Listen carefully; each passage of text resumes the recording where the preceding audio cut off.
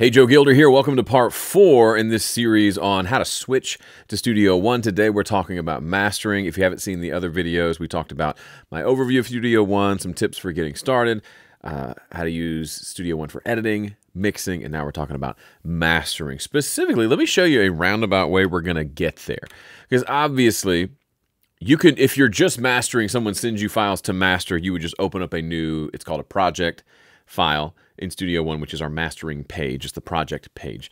But if you're going from mixing to mastering, which a lot of people, myself included, do, here's one way to do it. So I've got this mix. Let's say this mix is sounding amazing, and I'm going to throw a limiter on here just because I have not listened to this. We literally imported these tracks in the last session, and I just want to make sure it doesn't clip. But inside the song page, which is where we do our recording and our mixing, if you come up to this menu where it says, let's zoom out a little bit, where it says song, this is where you can go to export your mix down, which is just your basic, here I want to export this mix as a WAV or MP3. Here you can export stems or multitracks, but there's also this add to project section. What's neat about this is it shows me a list of recent projects to which I could add this song, but I'm going to create a new project. Whoops. So what is happening right here? So the page that we use for mixing is one song per song page, right? So I've got a song here, another song. And we want to be able to add all of these songs to a mastering page, which will have all of our mixes. So assuming we're doing an EP or an album, we want to mix it, and then we want to send that mix to the mastering page. In the old days, or in other systems, you would have to export your mix down, put it into a folder, keep track of it, right? File management and all that nonsense. Then you'd have to take that WAV file that you exported and then import it into your mastering session, either in another piece of software, because a lot of pieces of software, a lot of DAWs don't really do mastering, right? You export from Pro Tools and then you import into WaveLab for mastering, or you do mastering inside of Pro Tools, but it's not really a mastering suite, doesn't have all the tools that you would need. So anyway, this allows us to send it from the song to the mastering page without ever having to actually deal with the file itself. It does it all internally. So let's say we're creating this project. We're going to call this My New EP. We're going to send this first song to it. We can say where we want to save it, and we say boink, okay. Here's what it does. It creates a new project, which is this, and then it says we're going to update mastering files, and we say okay. So it goes back to the song, and it's going to render a mix down of this song based on where our start and end markers are in the song. And once it does that, it's going to close the song, save the song, close the song, and then present it to us in the project page, which we can see here. It says, okay, done. All right, so we've added that song. We could repeat this process for all the different songs in our EP. And you may think, okay, other than the fact that I don't have to like export to a folder and then drag it into the mastering page, what's the benefit of this? I'll tell you. Let's close this project. And let's go back to our song. And let's say we come into the song. We'd already added it to the project last week. We come in this week and we say, you know what? I'm going to make a bunch of changes to this song. And I'm going to come in and I'm going to delete a bunch of these plugins because they sound terrible. So we come in, we drag them.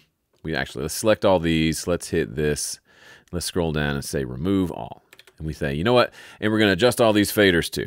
We make a bunch of changes to the mix and we close it and we say, I'm feeling so much better about this. Then we can come back in and we can open up this project, this mastering page that we created.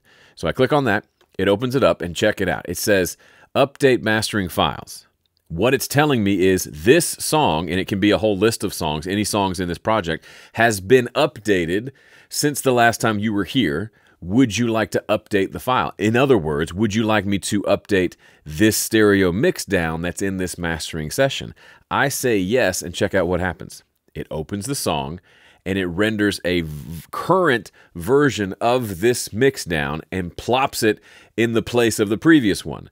So guess what I don't have to do ever again? I don't have to keep track of mix 1, mix 2, mix 3. This was on this date. None of that matters because when I open my mastering session, it will automatically update all the songs to the latest version of the mix. So if I'm working on a mix and I've gone through and done a first round of mixes, mix ones for the client, I can add them to the project. I can export all of them at one time from this project page using this digital release button. So I can export them as WAV files, MP3s, both, or all of the above. I can add a limiter here, let's say, across everything, right? So I can kind of do my mastering there, or even just light mastering here because I'm just sending them mixes for approval. Then when they come back and say, cool, we've got notes on all 10 songs. We want you to turn the bass up on all 10. I open up each song, I turn the bass up, I close them all, save them all, and then when I open this mastering project again, it opens each song for me one at a time and renders a new mix down. Isn't that glorious? It's like having an assistant, even though you don't have an assistant. You would imagine how much time that would take. It doesn't take any time at all. Once I've made all the changes, I don't even have to export anything. I just open the project, go make a sandwich, and by the time I come back, it's opened each song and plopped them into place. All right, so that's the internal workings between song and project page. We don't talk about that enough. It is so good, and you've got to experience it to realize it because you're no longer having to manage these files the way you used to. Now, within the song page, you can bring songs in from, or within the project page, you can bring songs in like I mentioned, or you can just bring in like audio files as well. So let me go in and pull in, like if you want to do traditional mastering, I can bring in this song and just drag it in, right? That also works. And what's cool about this is we can now, with our songs here, we can measure loudness. So we click this button and it measures the actual loudness of the audio file there. So we know where we're starting from. So we can see that this song is already coming in, almost clipping at -12 LUFS. That's pretty loud for a mix. It should probably be closer to like -20, so we have some room to work. But that's information that we can now know and use it to apply to our songs. And then we do all our mastering stuff, and we can say update loudness. And what it does is it's measuring the loudness again, both before and after all my plugin processing. So I can see this song, the raw mix was coming in at -12 LUFS. But then the post, after all my processing, I've gotten it to over -9. It is screaming loud at this point. It's even technically peaking over here because we are making that limiter work hard. And we can do that on a per song basis. So down here, this section is for stuff we want across all songs. This is kind of like the master fader section. And then we have this section where we put plugins on a per song basis. Each song has its own fader if you want to adjust overall levels that way, or you can use any number of plugins to do that. Now, when we get into the actual mastering session itself, we have a lot of tools just baked in. So if you have your favorite metering plugins that you want to use, by all means use them, but there's actually some really helpful ones baked in. So for example, I like to use the K14 meter when I'm mastering, so I can switch to that, and then I really like this FFT spectrum meter. And then I like to set it up with the hold set to infinite. So now I can kind of see sort of what are the peaks throughout as it plays. Or maybe I set up to be kind of medium so it slowly goes down over time. But we can change out any of these for whatever tickles our fancy. You can even, look at that, isn't that beautiful? This one actually is nice as well. So you can choose which ones you like, and now you've got this big, beautiful meter. So you can see what's happening across the frequencies, what's happening volume-wise here. You even have this over here that shows you the current measurement of LUFS value in the moment, whereas this number over here shows you the overall average for the entire song. That's interesting and helpful.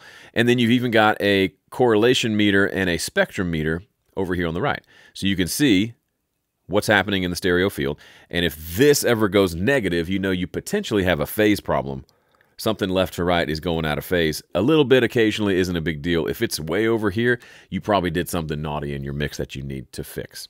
And then, of course, you can add in your plugins and mix or master to your heart's content.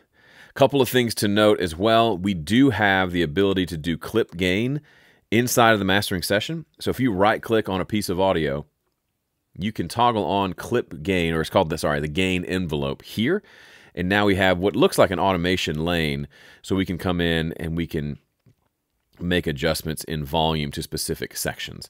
So historically, instead of having to just master everything through the same processing, we can, if someone came in and they really should have turned up the last chorus or turned down the last chorus, for example, we can do that here, and that's affecting the signal as it goes through our plugin chain that we have available to us.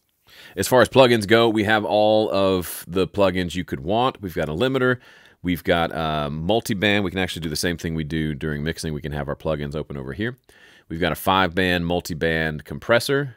I set mine default to 3 because I like a 3-band for mastering, but you can have up to 5. That's included. We've got limiters, EQs. The EQ that we use in Studio One, by the way, Pro EQ, is no slouch. It is a fantastic sounding EQ. It has dynamic EQ built in, so we can do things like this, where certain frequencies are being triggered and turning down based on the content there. That's dynamic EQ. Also has a linear phase low cut with a couple of set specific frequencies, and you can change it to soft or not. And then it also still has a low cut and a high cut and everything else you might need. It's a great sounding and great, a useful EQ. Lots more stuff here, but obviously you can use your favorite third-party plugins as well. Obviously Studio One will work with those as well. When you're done and you want to export, it's really simple. You have a bunch of options up here, but the one I always use is this one for digital release. This is what allows me to export the songs, either all the songs or only some of the songs, in any format that I might want. So obviously WAV file and MP3 are what I use. I can select both of these and it'll export them all, do a batch process. But you can also export things like FLAC, OGG Vorbis, all that craziness. There's also the ability to adjust target loudness. If you want to say, I'd love for after you export it, just make sure everything's coming in at -12 LUFS. And you can set presets based on what streaming service you're trying to target, like I think that's the Spotify. I forget which algorithms or what. And you can set it to album mode, which will make the entire album average that, versus this mode makes it be the individual tracks. It's there. It's not going to do any limiting. It's just if everything's a little louder than the proper channels, those systems are going to turn it down anyway. This allows you to turn it down as well. And you can even publish this directly to SoundCloud, to your Studio One Pro Plus account, or even to TuneCore directly from here, which is pretty nifty. And there's a few other options there as well. You can also export DDP files, which are helpful for printing CDs. You can make an image of this album. You can even, if your computer can do it, you can actually burn an audio CD from it. And if you need to run the update mastering files thing that I showed you at the beginning, it will do that by default when you open the project. But if in the middle of the project you need to run that again, you just click that button and it'll tell you if they are up to date. No, they're already up to date. You don't have to worry about it and you're good to go. So that is the mastering suite inside of Studio One. A lot of the stuff that you can do in the mixing window as far as processing applies here in mastering as well. But you just have a better environment for doing that. And you can even do things like adjust the gaps between songs if you want it to have a nice 2-second gap, or you want there to be overlap between songs. All of that you can do here as well, which is pretty fancy. Oh, hang on, I messed it up. There we go. Yeah, so a great tool to have, and it's just a part of Studio One. So if you have not checked out the project page and you do some mastering, or you just want to gather all the songs you're currently working on in one place where you can sit and listen to them all and export them all at once, it's super handy for that. When I'm producing a project and we get done with a tracking day, at the end of every song, before I close the session, I'll add it to a project. Just real quickly, it'll do a quick render.